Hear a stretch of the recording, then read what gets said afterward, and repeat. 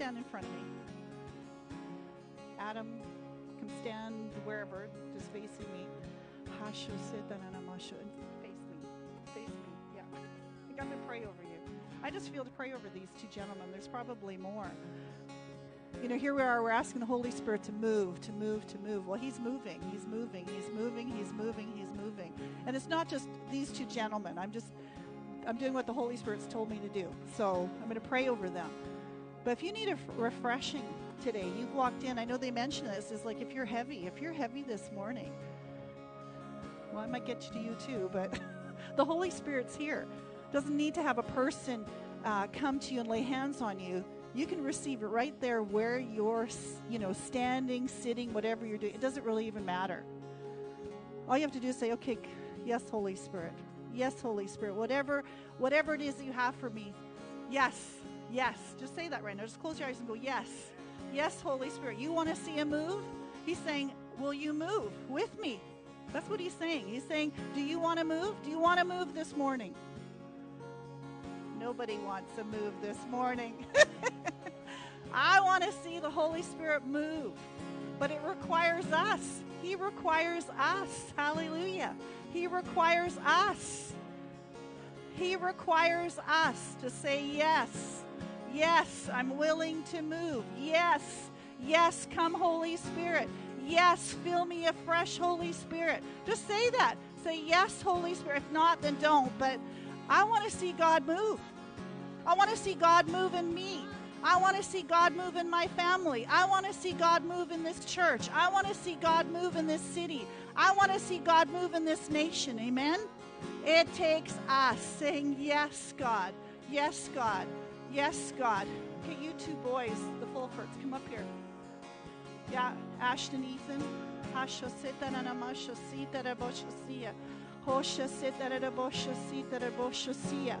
Hosha setaraboko hoshi setaraboko hoshia. Hasha setaraboko hoshi setaraboko hoshia. Ha hasha se. And sometimes we just got to get some stuff off of us first. So maybe just shake those hands and go, ugh, get that off me, get that off me. Even you young guys, I don't know, just go like this. It's like, when a bug tries to attack you, you go, ugh, get that off. Sometimes we just got to do that, get that off. Because you got to get that off first for the Holy Spirit to be able to go, oh, okay, there you are. You're free. You're free of that debris, that whatever that is. So you just make a decision right now. I'm free. I want what the Holy Spirit wants for me. Some of you are still a little reluctant, going, oh boy, what does that mean? What does that look like, right? Because I know I was a kid myself once. It's like, oh, do I have to go to the ends of the earth to Africa? Seriously, I thought that. I thought, oh boy, if I give my heart to the Lord, I'm going to have to go to Africa and die on the mission field. Can you believe that? I thought that. But you see, I'm still here today. Didn't die on the mission field.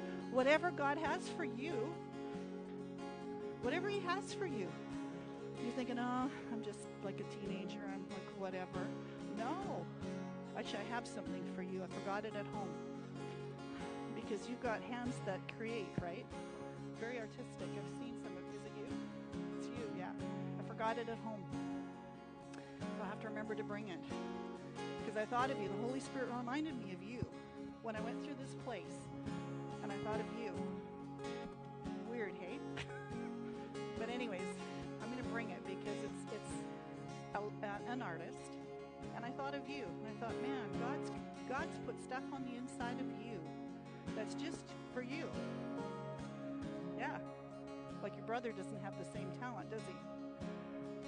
No, but you've got something else that God's given you. And it's not the same. And that's okay, because that's how he made you.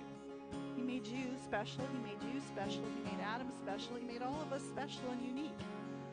So whatever he has, all he says is, are you willing to give it back to me and use it for me and for my glory? That's what he's saying. So even with you, it's like those hands are anointed hands.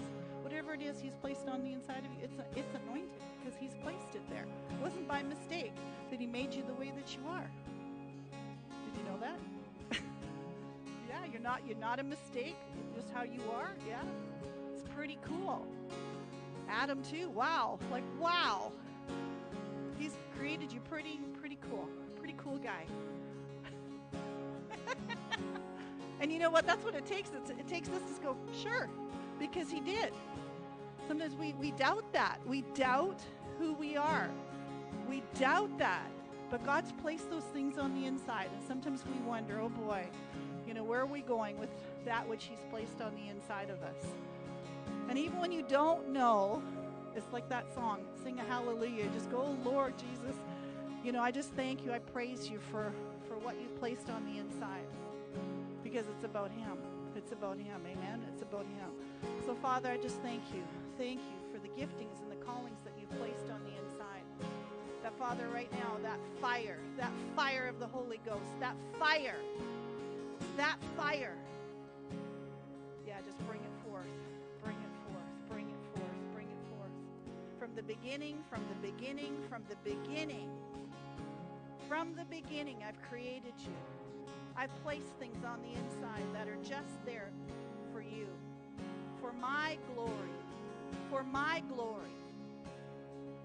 So as you continue to set yourself in that place where you hear me, I'll continue to tell you exactly what to do. One step forward. Maybe it seems like it's 5 steps backwards, but you're moving forward. You're moving forward. You're moving forward.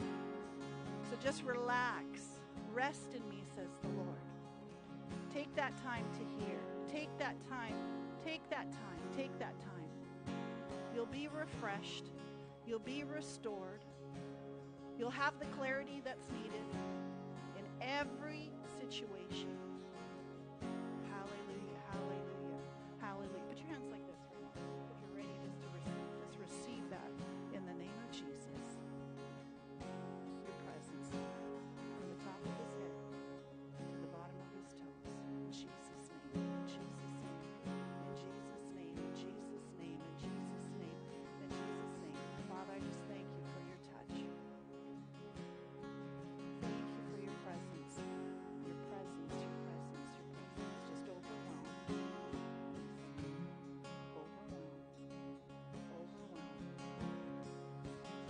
Yeah, you show them all those things. Yeah. Peace, peace, peace, peace, peace, peace. Peace in the name of Jesus. In the name of Jesus. In the name of Jesus. In the name of Jesus. In the name of Jesus. Peace, peace, peace. In the name of Jesus. And that fire that you placed on the inside. Yeah. Yeah. Fire, fire, fire, fire, fire. In Jesus' name. In Jesus' name. You just speak to him. You speak. And he hears you clearly. Yeah. Yeah. When you take the time to listen. When you take the time to listen. Sometimes you think, oh, I don't know, where are you, God? He's there. And he's talking all the time to you.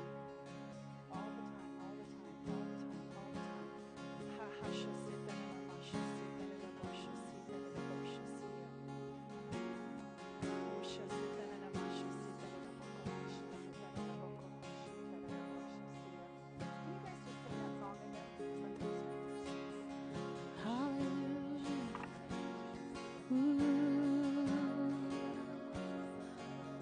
Hallelujah. Oh, we are here. We are here for you. Come and do what you do. We are here for you. Come and do what you do. Set our hearts on you. Come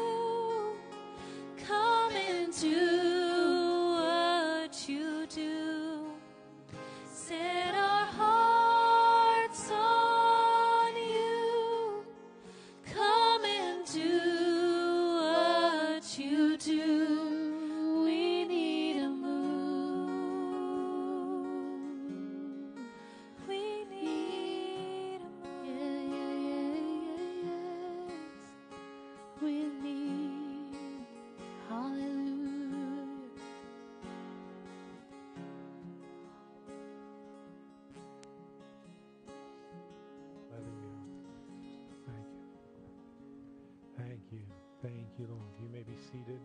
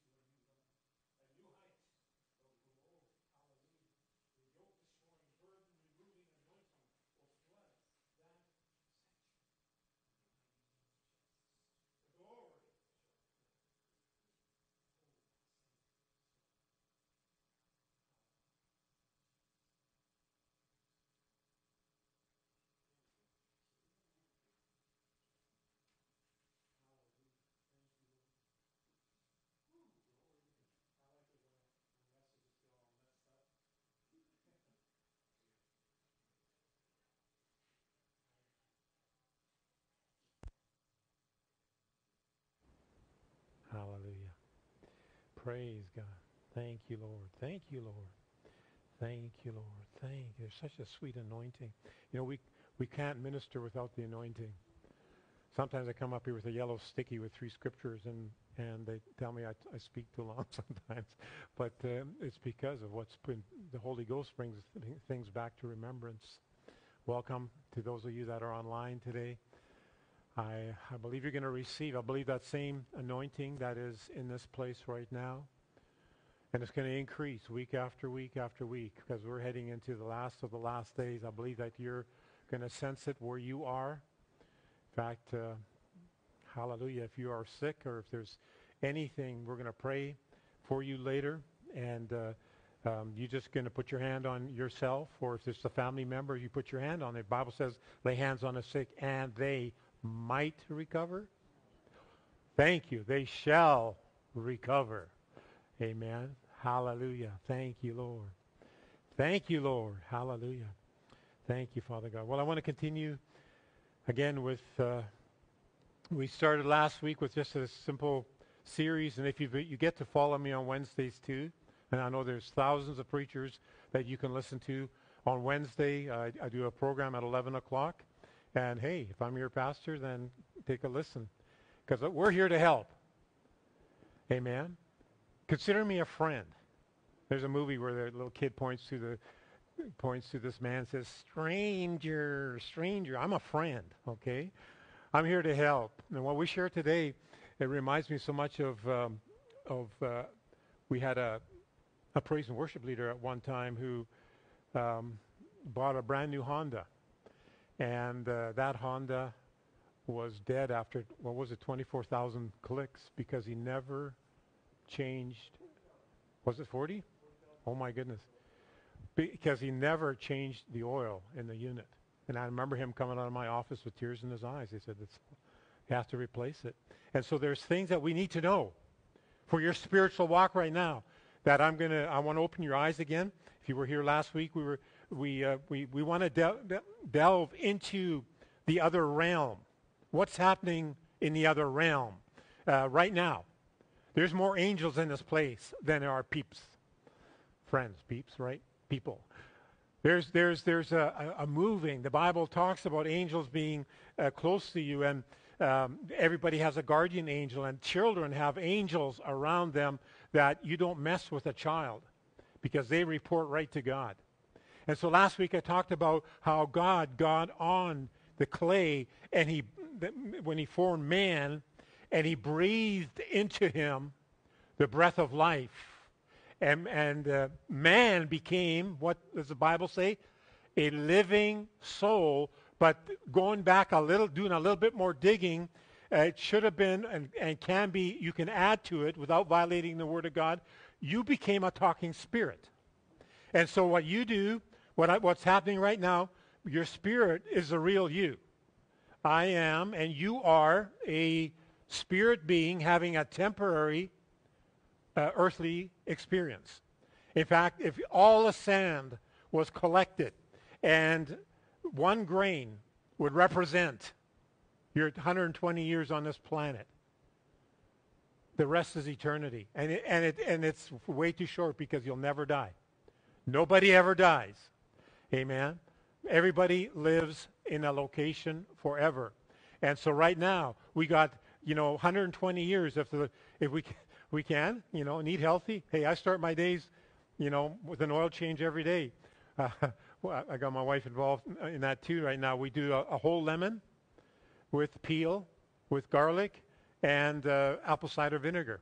Why? Because I know behind the scenes what's inside of me to keep this temple going. I got to do stuff because we slopped down a lot of burgers at one time and French fries and that. And so it's time to clean her up a little bit and eat properly. And so in the spirit realm, I want to know what's going on. I want to know when the Bible says I'm a talking spirit, what in the world is it talking about? Amen? Because God wants us to be more than conquerors through him that loved us. So we want to know. We want to get the mechanics right of this life. And there's so many scriptures. I'm not going to try to repeat everything that we shared last week. But there's a man, a minister, that as he stood before Jesus, Jesus said this to him. Two things are important and to work on.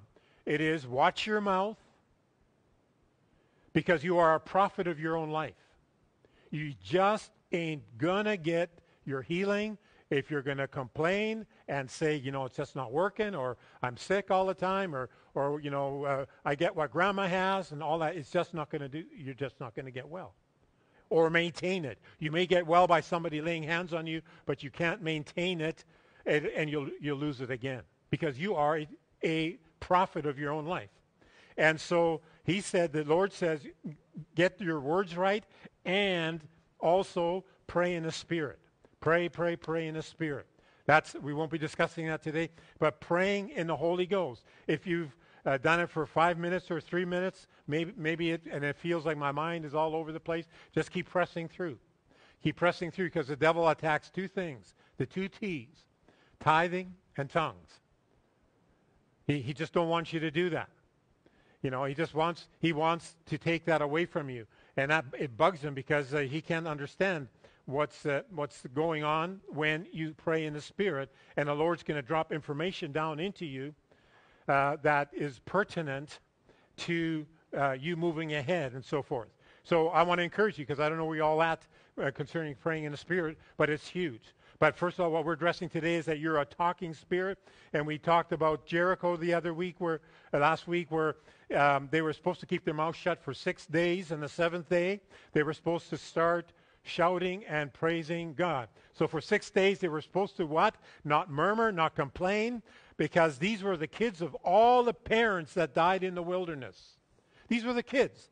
They're walking around, and they had to have a choice. Now, they buried their parents. Their parents stinketh in the wilderness, because as 1 Corinthians 10:10 says, they were grumbling, complaining so much, and every time they wanted to get back to Egypt. And God says, I want this promised land for you. They said, we want Egypt, every time there was a difficulty. And so we want to make sure that and again, every one of these stories hints strongly to watch our mouth. Amen? Not just don't swear, all that kind of stuff. It is, and in fact, I said this here, that the Father God and Jesus have never had idle words or wasted words. Every word, whether it's speaking to that fig tree, it was there to produce. And in the case of the fig tree, it shriveled up and died. In the case of the centurion, remember, Jesus was over at that wall. The centurion was over there coming towards him. And he says, you don't have to come any closer. You don't need to come to my house. It could have been a mile down the road. But this is so important that when Jesus opened his mouth, and remember, we're imitators of God. When Jesus opened his mouth, words came out that floated through the air. And the Jews believe that every word is a container full of something. So I want to fill mine with good. I refuse. And again, I got to tell myself, because there's a part of me that wants to complain sometimes. Anybody with me on that? So Jesus is over here. The centurion is there. His house might be over where Mike's shiny black truck is, and he's like, no, don't come any closer. Just say the words. I know what happens when you release words. Jesus, I know who you are. So he did investigate it. He looked in the newspaper and he found Jesus is coming to town. And he says, I know who you are. I know what you do. When you release words from your mouth, it is like me. I'm under authority, he says. There's a guy over me that tells me, take out the garbage or do this over there. Or in the case of being a soldier, cut that guy's head off or, whatever. So there's someone over, and he relates, Jesus releasing words from his mouth as basically a command going through the air and healing. Didn't even know the guy's name. He just said, my servant is lying there, and he's ill. And so those words went through the air and healed. Amen. And guess what? I mean, that's what we did. There's people that have received healing. Oh, yeah. It was so wonderful. I wanted to start out with this testimony, too. It fits right in here. We used to have a bus ministry. And we had some wonderful kids coming on that bus. And I was just reminded this morning, and let these words that are going to come to you right now fill your heart. Because we had these two sisters that came on that bus. There was close to, Mike, was it 100 kids that came? Close to 100 kids. Yeah. And we switched it to Saturdays and so forth. It was wonderful. And these two girls came, and the one girl had, that week, she was going to have open heart surgery. A teenager, sliced open from here to there. And so she came forward, and I want to encourage you. See, these words are going to go into your heart. Maybe you don't believe in healing or haven't been healed or waiting on healing or whatever. I want you to take heart that in the spirit world, we're releasing words right now, and that's going to encourage. The Bible says you overcome by the blood of the Lamb and the words of testimonies. And so hands were laid on her. I don't even know who prayed or whatever, but the girl came back the very next week. I'm such a baby sometimes. But that's good.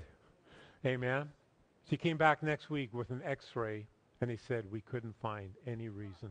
It was all gone. A teenage girl. What if we would have never started that bus ministry? What if we would have quit or, just like, and we had to let it go because there's the inspections and stuff like that caused it. But we did. We sowed all the children into another ministry. And so we did an honorable thing to do that. But there's also another testimony I want to share of a man who had a vision. This couple had a son, and the son was a orangutan, and he hadn't been in church for 2 years. He was just causing them a lot of trouble. All these different things were going on in this son's life. And they finally, the Lord got a hold of them.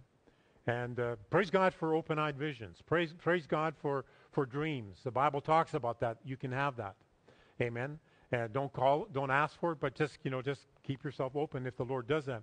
And so he was brought into the heavens, and he stood there, and the Lord opened a book. There's books in there, many different books about your life and so forth. And there's a book about his son, this orangutan son. And words were recorded about this boy. Here's what you and your wife were saying around the coffee table about this orangutan son. That's not what the angel called it.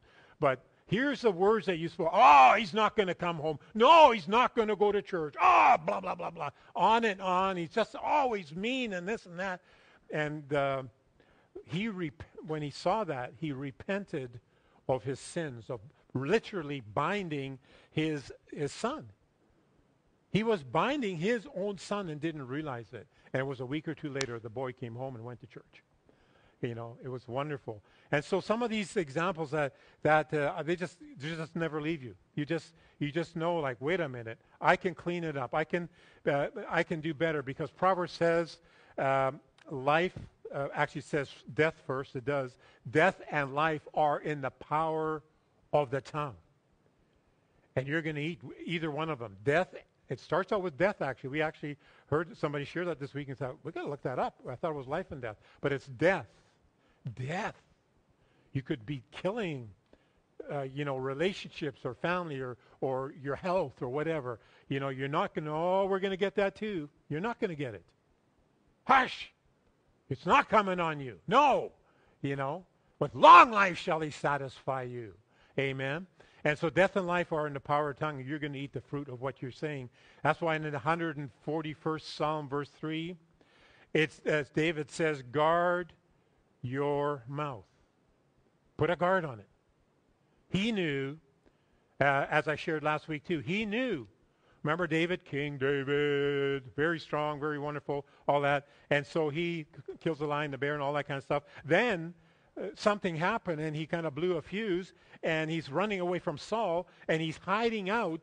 He's acting, the Bible says he's acting like a lunatic. He's acting crazy. He's scribbling on a door just acting crazy in front of another king. And the king says, who's this crazy guy? It was the king, King David. And so from there, King David goes into a cave and he turns. He makes a decision to turn, and he says he became a commander of 400 men that were troubled people, the Bible says. And what did he do? In that cave, somewhere in between there, he did the 141st Psalm, verse 3, and he chose not to grumble and complain and act crazy and scribble anymore. He became a leader of 400 men, and this is what he said. He wrote Psalm 34. So thank God. God can get a hold of all of us, right? And he wrote down, this is the day that the Lord has made. 400 guys, huh? I thought you were just scribbling and slobbering in your beard. He said, no, it's a new day. This is the day the Lord has made. This is what's going to come out of my mouth. This is the day the Lord has made. I will rejoice and be glad in it. Amen. I will bless the Lord at all times. His praise shall be continually in my mouth. Enough of that stuff before. It's going to be good now. Amen. Hallelujah. So you've got to see in the spirit world there's a correlation between angels. Let's go to Daniel chapter 10. All these angels were sent. But did you know they'll just stand back there and do nothing? If you're going to say, you know what, like the one lady that talked to me one time, she says, things happen to me in threes, always threes. So she listed 3 car accidents that happened in about a 3-4 month period. Terrible things. Not 4s, but 3s. And guess what? The angel has to she's a commander. She's a talking spirit. She does what she wants to. And instead of saying, bless the Lord at all times, there's safety. The Bible says, what is that scripture? Where it's on the tip of my tongue. I'll come to it in a second, where it says that the dwelling place. That's Psalm 91, but where talks about wherever you are, the place he protects you. Anyways, let's go back to Daniel chapter 10, where Daniel was always a righteous guy, and he's, what has he got here? He's got trouble. He says, there's trouble. In that day, I, Daniel, verse 2 of chapter 10, was mourning for 3 whole weeks. I ate no pleasant or desirable food, nor did any meat or wine come into my mouth, and I did not anoint myself at all for the full 3 weeks. So he's going before the Lord. And what happens? The Lord shows up, an angel shows up in a vision and starts talking to him. But for today's purpose, I'm not going to get into what the angel said. What I want to do here is go down to verse 11. And the angel said to me, O Daniel, you greatly beloved man, understand the words that I speak to you and stand upright, for to you I am now sent. Is he sent to everybody? Specifically, in this case, there was a release of this special angel for Daniel. Okay? So now we all have ministering spirits around us, but especially in this case, I am now sent. Why were you sent, Mr. Angel? That's a good question. Why are they sent today to you and me? That's what I want to know. Why is this guy sent? Because Daniel did something. And while he was saying the word to me, I stood up trembling. Then he said to me, fear not, Daniel, for from the first day that you set your mind and your heart and understanding to humble yourself before your God, your words were heard. I'm going to give you a book today. Don't leave home without it here. Your words were heard. And I have come in consequence of your words. So here we have the correlation of what happens when I'm going to say it again, the right words. God wants the right words to be released from your mouth. So he can send that angel for that special assignment. In Daniel's case, maybe a word or whatever it is. But I guarantee you, Daniel was not complaining or grumbling. Whatever he was releasing as a talking spirit out there, released the angels down to do the bidding of God. That's what they do. That's what the Bible says in Hebrews chapter 1, verse 7 and 14. It talks about, are they not all ministering spirits sent to those that are heirs of salvation? They are. Yes, they are. They are ministering spirits sent. Go with me to the 103rd Psalm so we see that. So you can see mechanically you don't want to go without an oil change. Spiritually, you don't. 103rd Psalm, verse 20. Bless, affectionately, gratefully praise the Lord, you his angels, you mighty ones who do the commandments and hearkening to the voice of his word. Well, the Bible has been completed. What hearkening, what voice are they hearing so that they can be released, so that they can do what they need to do? It is our voice they hear. They hear the word of God coming over our lips so that they can be motivated in the spirit realm. And you want them to be motivated in the spirit realm. Hallelujah. And so we also covered, and we're not going to get very far, it's Ephesians chapter 6, verse, sword of the Spirit. Tell me if he's up there. Has he got it up there? Yeah. Ephesians chapter 6. This really was so important. It is important. Again, what would you do if somebody gave you a precious sword? Would you drag it through the mud? Would you cut your toast with it? Or would you keep it in, a sheath or whatever, and take it out only to view and to sharpen it and use it only for the specific purpose for which it was intended? In the 10th verse, let's go down. Therefore,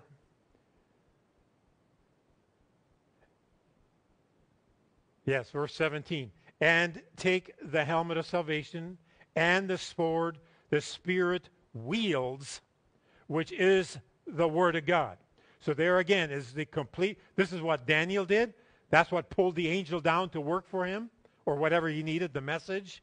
And so you just can't, you're in a box here. You can't say anything dumb anymore, because it says the sword the Spirit wields, which is the Word of God. Well, we don't know if that cancer is from God, or is it? No. You find me one scripture where God makes people sick.